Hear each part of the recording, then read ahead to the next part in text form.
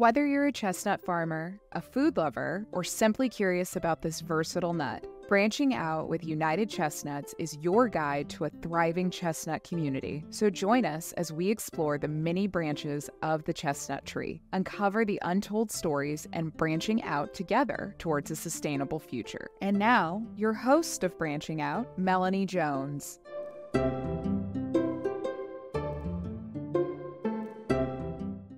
Thank you for tuning in to the 7th episode of the Chestnut Industry Podcast, Branching Out. We're releasing this right around Thanksgiving time in 2023, and I'm especially grateful for our guest today, Mr. Joel Hubbard. Joel is a CPA, a registered investment advisor, the founder of Executive Money Managers, and he's a longtime friend and financial guide to our family. Joel started his career as the controller for the Georgia Teachers Retirement System and then was the controller for Georgia Tech. He helped start a community bank, and he currently serves on a few board of directors. He's very well qualified, but one of the prime reasons we asked him to be a guest today on the podcast is because of his love for land and trees and his knowledge of how the two come together. When you meet Joel, you'll know instantly he has a servant's heart. I think his favorite saying is, "I like to leave things better than I found them." Well, he and his family are certainly doing that with the land that is in their care. So I hope you enjoy this as much as I have and that you're having just a happy holiday season. Thanks again for tuning in. Well, good morning, Joel. Morning, Melanie. Thank you for joining the Branching Out podcast. It's really a privilege to have you join me today because you've just been absolutely invaluable to our family and help guiding us on a financial path. And I know that our listeners will pick up some tidbits to help them. Thank you. Thank you for the kind words. I'd like to say, as a CPA and a registered investment advisor, that what I'm going to say this morning is not to be considered financial advice or guidance from a professional. It's what I've done in my life and what I've helped clients do, but you need to speak with a professional that it becomes familiar or is familiar with your circumstances to get financial advice that works for your specific situation. Yes, that makes total sense. And I think back to how did we meet you? And, over 10 years ago now, Brad and I bought our first timber property in Georgia, and we financed it through Ag South, which is part of the Farm Credit Bureau. And we had asked them if they could recommend someone to help guide us in purchasing land and timber properties. And so they recommended Mr. Joel Hubbard of Executive Money Managers. And what we found out about you is that you yourself own a lot of land and you're a valuable resource to your customers on the investment side of things as well. So you're walking the walk, and that was just, it meant so much to us. And I remember that you talked to us initially about the importance of having a balanced portfolio. And so I thought maybe that's a good way to start here this morning, is just having you provide an overview of what is a balanced portfolio. Certainly, Melanie. A balanced portfolio would have some amount of money in cash, if you will, in money market funds or things like that. But predominantly for investment purposes, you would have money invested in the stock market, in equity stocks, debt instruments, treasuries, bonds, but you also should have money invested in real estate. That could be rental properties, or it also could be ag land, if you will, timberland, or land that grows an agricultural crop. Yes, and I think that's kind of in your blood, considering that you came from South Georgia, land filled with pecan trees, right? Yes, I did. Memories as a kid in South Georgia in Tifton, where I grew up, there were lots of pecans. In fact, I made money as a kid picking up pecans to take a date to a prom and buy a cassava, if you will. But for a balanced portfolio, I would recommend having at least an exposure of, say, 10%, 15, 20, maybe even 25% in my life, not for, you would need to know the specifics of a person's life and their risk tolerance, if you will. Mm-hmm. But the land is a counter-cyclical thing against stocks and bonds. By that, I mean that when stocks and bonds are doing well, land may not perform as well. However, in market declines, if you will, market corrections, market pullbacks, an agricultural position in your portfolio will balance that out. It's done that in our lives, in our family, in our portfolio, and my clients. Yes, for sure. Um, so if you're talking about ag land as part of a diversified portfolio, um, talk to me about your research of timber pine tree plantations versus the chestnut orchards. What have you found and what excites you about this? Certainly, we started with ag land in what I knew was timberland, specifically in the Southeast United States, pine plantations. And that's what I got into. And that's what I knew. And we invested our family's money and recommended to our clients, once we knew their situation, pine timberland. However, was talking with my friends Brad and Melanie one day in my office and started asking questions about chestnuts and the revenue, and got excited about growing chestnuts rather than as a food crop for deer and other game on your land, but as a commercial venture. And I have gone to cutting down pine trees in my life, pine timberland, pine plantations, and planting chestnuts as a commercial venture. Because you from your research, you kind of see that the long-term revenue from a chestnut orchard compared to the life cycle of a pine tree plantation is more favorable. Absolutely. Chestnuts are 12 times more profitable than pecan trees in the reading and my research. I did a lot of extensive research before I did this for our situation, but chestnut plantations, chestnut orchards are many, many fold more lucrative in the long run. This is not a invest in it now and in a year or 6 months or 2 years. It's a long-term investment and venture, but it's infinitely more profitable than growing pine trees if done correctly.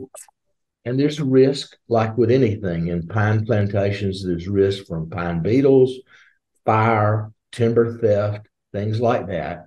But done correctly, chestnut orchards, from my perspective, are infinitely better investment. Yes. Well, obviously we agree because we're in this business too. And one of the things that excites us, I think, is because we raise, grow, and sell trees, is this idea of people taking timber properties and converting it into orchards, or things like the on the podcast not long ago was Jeremy Kaufman from Propagate talking about agroforestry and biodiversity of putting trees within croplands to diversify it. And so, we can see that in our future. So maybe instead of your grandchildren picking up pecans to take someone to a date, they're picking up chestnuts, you know? Absolutely.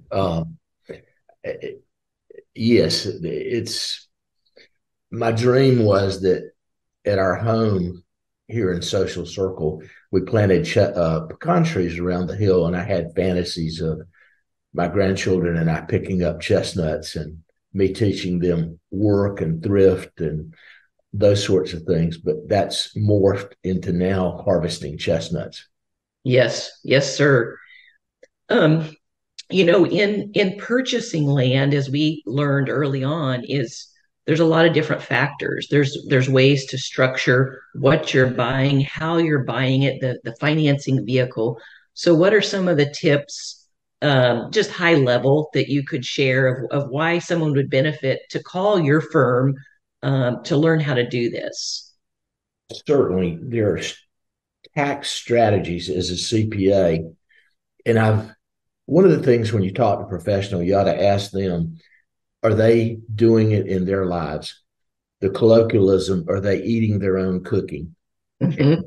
We do that. Our timberland is owned in a structure. It's not owned personally for my wife and I or by my children. It's owned in a structure. I recommend that to clients once you understand their specifics. There's tax advantages to putting land into an entity, tax savings. There's also liability protection from your personal assets, your personal wealth, if you put it in a structure. Yeah, I agree. And those are things that we really had to learn. And I think there's a percentage of the population that land is given to them. It stays in the family, and that's an exciting opportunity to maybe put a new type of crop in it. But then there's other people like ourselves and others in this industry that we know, where they're actually having to use their own capital to purchase the land, et cetera. So I think just I can say this for you, that having the guidance of you and your team has been invaluable for things we would never have known, benefits that we wouldn't have gained if we didn't have the right counsel, which is why I wanted you to join the podcast, because I think there's a growing percentage of people that would love to own a piece of land and have it be something that brings them some revenue. So that's really appreciate. That kind of goes into the next category, which I know is meaningful to you, which is multi-generational land ownership. Um, I was talking to you one time a while back where I understood that you and your daughter Dally East spoke at the Forest Landowners Association about this topic. So tell me a little bit about that, and if we're able to find that recording or presentation, we might be able to include it in the blog. Certainly. I'd like to back up a second and talk about the history of the land. I was blessed to marry into a family that the land had, my wife's family land had been in the family for, I think it's now headed towards, with my grandchildren, 7 generations. Oh my gosh. We've added to that land, and I've been purposeful about adding to the land contiguous to our farm and then other tracts of land here in Georgia.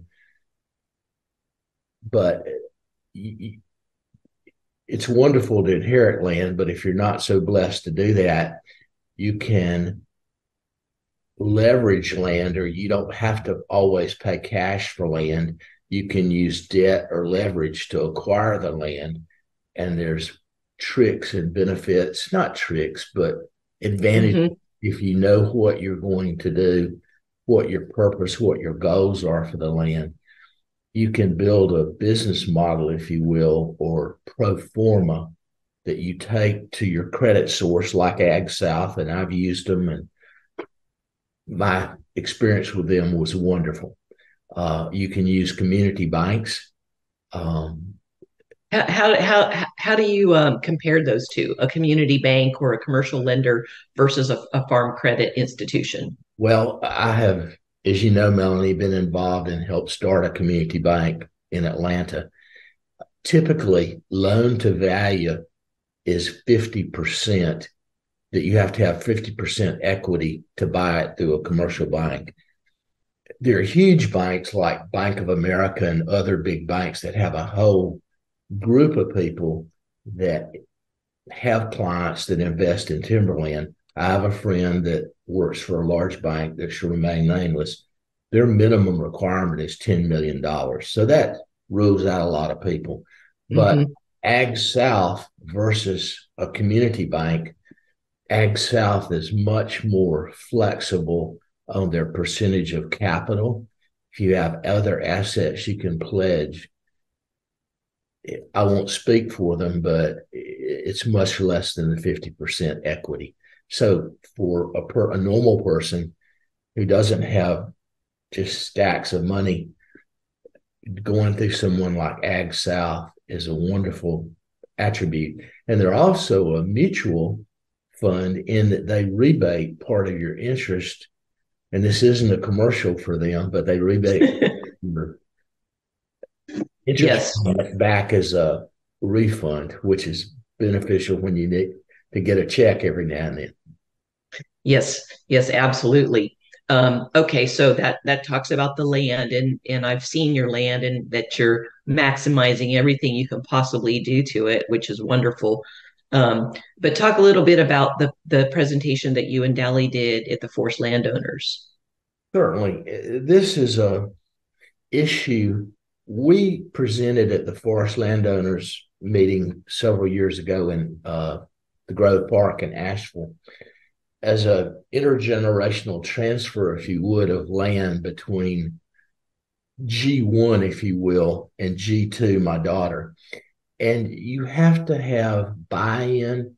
You have to have goals and objectives that are congruent. The last thing you want is you transfer it to the next generation. They cut the land into streets and put subdivisions in.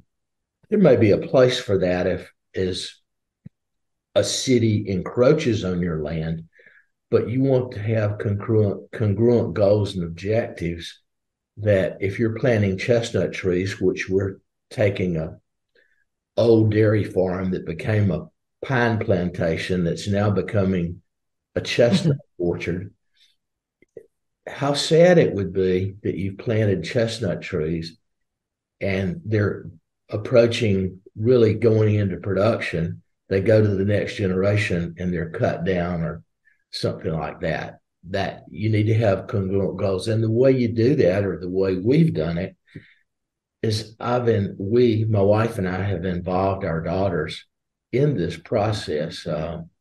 Dally, my daughter, and I went to get chestnut trees from a grower here in Georgia. And we loaded up in the largest rental truck the company had and drove to South Georgia and picked up 1,000 trees. It was an all-day adventure, if you will. And when we got back, we're both exhausted. Saturday morning in our driveway, I'm unloading trees, and my daughter Dally and her daughters, my granddaughters, came over, and it was a family adventure, if you will, unloading those 1,000 trees. My wife Margaret was involved, and we built memories doing that. You've got to have buy-in from the next generation. And if I may tell a side story, a few Saturdays ago, we were keeping our grandchildren for an anniversary for my daughter and son-in-law. And that Saturday morning, I loaded them up in my RTV, and we went out into our little chestnut orchard, and we looked at the trees. We looked at the nuts on the trees. We harvested some nuts in the burrs and cautioned them not to get their little hands stuck. And we pulled them open, and I explained the difference in a fertilized nut and an unfertilized nut in our chestnut orchard. And I talked to them about the future, that when they were grown women, they would be out there with their children harvesting chestnuts and getting buy-in, and the difference between a chestnut, and we have some walnut trees on part of our farm, explained that, and pecans. I rode around and taught them to identify the difference in a pecan tree and a chestnut tree, the leaves and the tree and everything. That is so important. I know on part of the property that we bought in Kentucky, it was kind of a situation where the children just took the land and decided to cut a lot of the trees down and then sell it. And it is sad, but I think it does really help to educate them like you're doing, to say this is something really, really valuable. And so be wise in your decisions. I just love that. As younger girls, we drug our daughters to many pine conferences, sometimes not as happy to go as others. They went on field tours, they sat in classrooms and listened to presentations, but it caused them to have buy-in to what the family goals and objectives were. That's for sure. And we hear that from a lot of people that we talk to, that it's a privilege to be involved in this now and thinking ahead of the future generations and the earth. Planting trees is good for the earth. It's good for climate. And those little girls of yours and our grandsons, they're going to have to deal with climate situations. I know it's a political issue, but um, we need to plant as many trees as we can. Um, so let's think here. If what what what suggestions do you have to people maybe thinking about starting in the chestnut business? Do you have any tips from what you're learning? And Certainly. If you're considering buying land, you need to first, what are you going to do with the land? Is it going to be is it going to be for recreation, or is it going to be for investment? Um, I've owned land that sadly wasn't near the timber mills, and I sold it. The gentleman that bought it for hunting purposes, for recreation. It didn't make sense to grow pine trees because the mills were so far away. But Mhm. you need to consider what are your goals and objectives. You need to look at things like the topography, the lay of the land, the soil type, prior uses of the land. What was done on the land. Did people dump things there? Is the land eroded? Is it farmed out? The nutrients and minerals gone out of the land? Yes. You need to consider your boundary marking, identification of the boundaries, water sources for your land. Are there natural water sources? We're blessed that on our farm here in Social Circle, one of the boundaries is a river. We have another quote river, but it's more like a creek that goes through our land, but we're blessed with water sources. Hmm. You need to consider your neighbors. What are your neighbors like? Is it an industrial thing? Are there subdivisions encroaching? What are your neighbors doing? You need to also consider where you are and the path of growth. We're 60 miles east of Atlanta. Growth is encroaching, coming this way. And as I am planting chestnut trees, and we're all in on chestnut trees, let me say that. Uh, Hmm. we have purchased trees from Brad and Melanie, and they're wonderful trees. Brad grows great trees. Thanks, Joel. But I fret and worry that 15, 20, 30 years from now, that Atlanta will grow to the point that we'll have a mature chestnut orchard, but then it makes it so that it needs to go into other sources, subdivisions, and things like that. So you need to consider that. You need to consider the taxing authorities, both locally, state, and the tax implications on your land. Some states are more, and municipalities are more favorable to growing to ag than others. So that was a consideration as well. Boy, that's a wealth of information right there. And I can speak firsthand on one other thing, which is access to power and water. Because when we bought our first parcel of land in Kentucky, it was simply recreational, a way to get away from Atlanta. And there wasn't any power. We didn't really think to investigate it. So we learned and we ended up putting power and water in, but I think that's a good one. And then the other one is that I remember one time us having a consultation with you, and you told us that we weren't allowed to buy any more land at the moment because we were so excited about it, but our portfolio was starting to get a little bit out of balance with too much land. So I think that's something too. Once you own some land, a lot of people want more because it's just such a privilege to have it. Um, To speak to that, Melanie, there's also, yes, a balance of your portfolio, but there's also timing of land. If you look in broad periods of time, say 10, 15, 20 years, at least here in Georgia, there's been cycles when you could buy land at a much better price per acre than other times. Right now, land is very expensive here, but if we get a financial correction, there'll be a buying opportunity. So you need to Yes. consider that as well, the timing of your land purchase.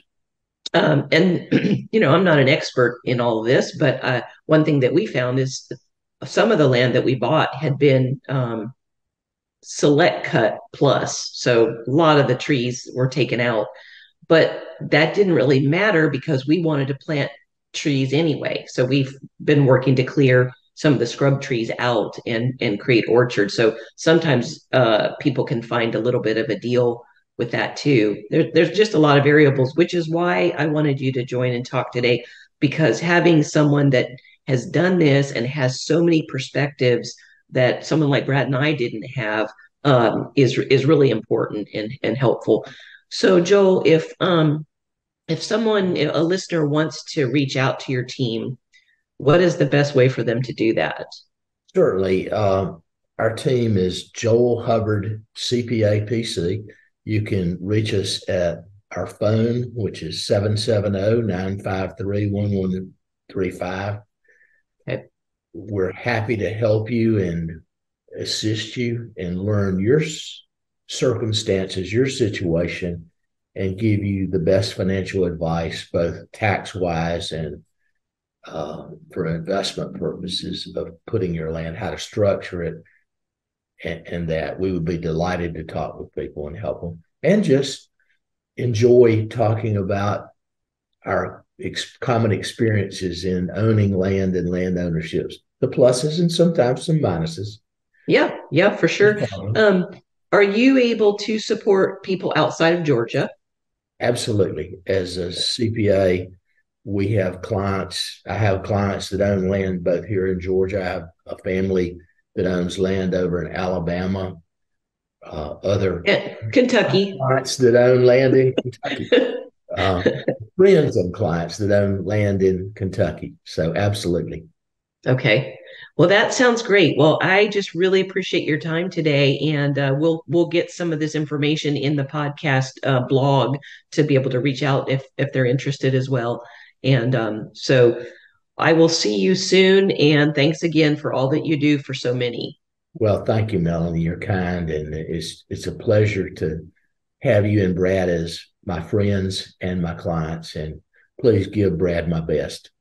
I'll do it. Thank you, Joel. Thank you. Have a great day. Bye-bye. You too.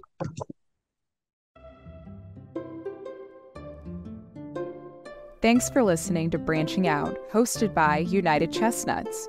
For information about chestnut trees and chestnuts, visit unitedchestnuts.com. Subscribe to the weekly blog and join the United Chestnuts community Facebook group. Let's grow together.